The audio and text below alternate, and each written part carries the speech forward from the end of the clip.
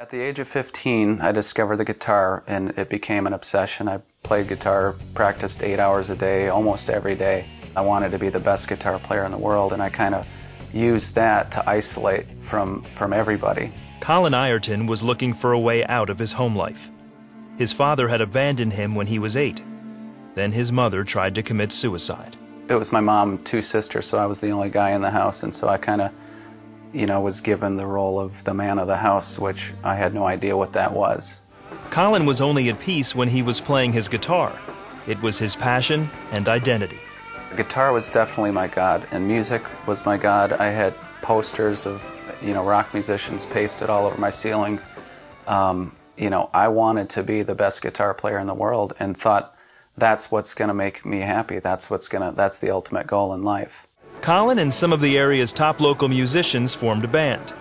They were developing a strong following, complete with groupies, road trips, and the beginnings of the lifestyle that many young rockers dreamed about. I thought I could have whatever I wanted, whenever I wanted it, money, girls, cars, whatever. He immersed himself into the rock music culture. But soon, he began to realize the music itself wasn't enough. His need to escape his emptiness took on different outlets. Drinking came first, then marijuana.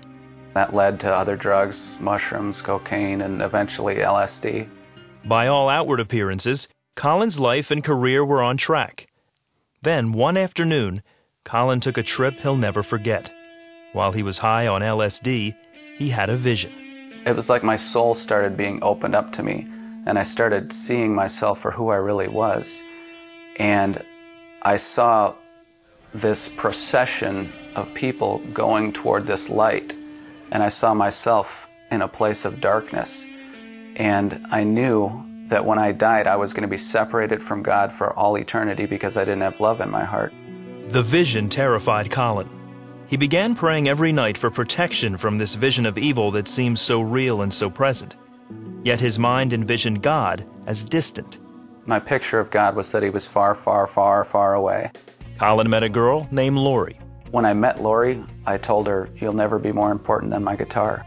They moved in together. Colin thought he had the best of both worlds, a woman who loved him and the lifestyle he wanted. But inside, he was still miserable. He called an old friend. He, came over to my house and he told me the gospel and prayed with me, and I was filled with the Holy Spirit. And, the next day I woke up and everything was different. When I walked out my front door, it looked like everything was a different color. Everything was now like clear. And I had the burden was just lifted off of me. Felt like I had this weight lifted off me that I didn't even know was there until it was gone. Colin's questions were gone. The fear was gone. God was already at work in Colin's life in more ways than he ever imagined. He no longer wanted the drugs and alcohol. Lori saw the change in Colin, and within a week, she became a Christian too.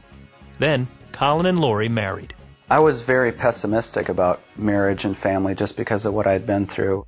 Today, Colin and Lori's kids are blessed to have parents who intimately know the love of God. But God really started showing me, what it meant to be a dad and what it meant to be a husband, and just took me really on a journey of love, and that love that I was always knowing I needed was now in me, and God was showing me how to express it to other people. Colin left his music career and launched a thriving home improvement company. But whether it's being a family man or a businessman, Colin knows the source of all his success.